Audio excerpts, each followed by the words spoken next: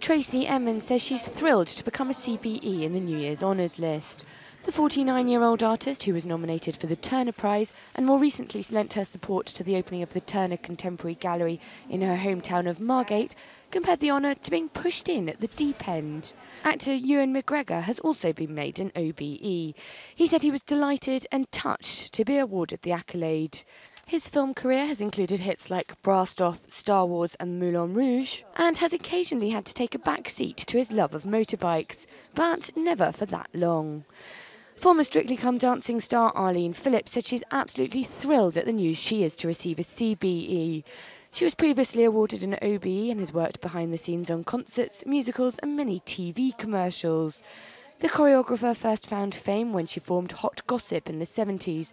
It propelled her to stardom, and since she's worked on a number of films, including Annie, Monty Python's The Meaning of Life and Legend.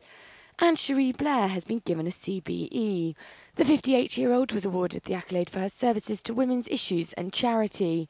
Among others, she's patron of Breast Cancer Care, Refuge and Scope.